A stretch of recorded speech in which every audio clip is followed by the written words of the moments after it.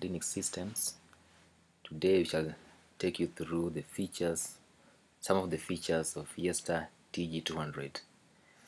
Yeastar TG200 is a GSM gateway for connecting GSM networks to VoIP networks for two-way communication.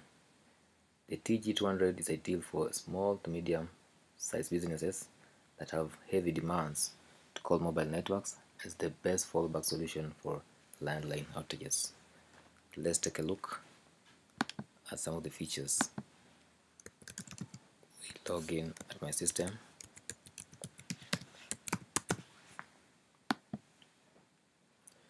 This is the interface, how it looks like. We see the system here, the status.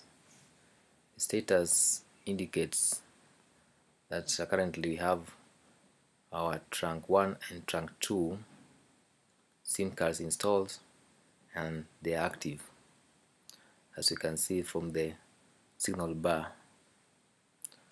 If you look over here on the system status, there's a network status tab, system info tab, and reports. Reports, we can get call log reports, we can get system log reports and do some troubleshooting. The next tab is system.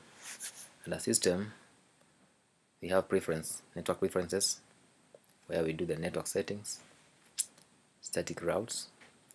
We have security center, where we can get alerts, configure them the way we feel like, depending on our needs.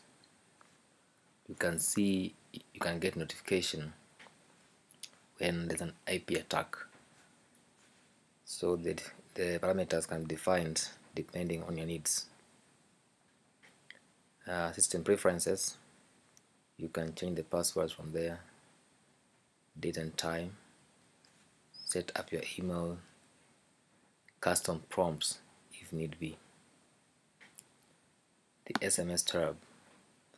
From SMS tab, we can send SMS, we can get the SMS contacts, we can see the outbox, the text sent out, we can see the inbox, the text received, we can configure our SMS from there, we can clear settings, we have the USSD codes that we can use to communicate with the operator.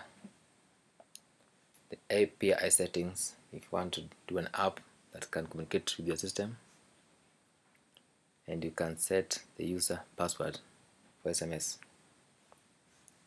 Next is the gateway, and the gateway, as you can see, we have our trunk ports.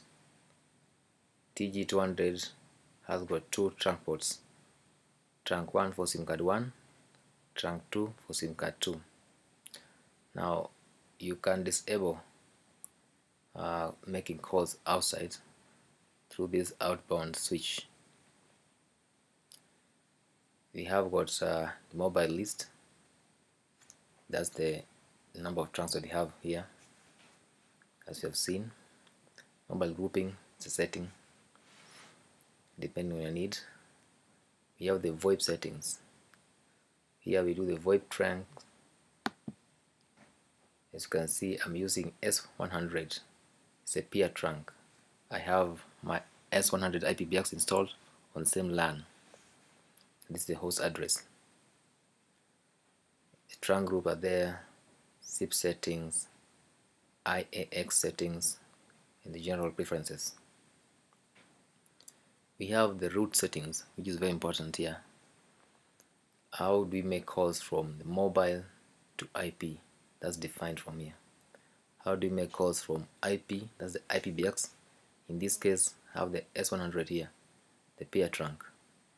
So I have to configure how these calls will leave my S100's IPBX to the outside world via IP to mobile settings.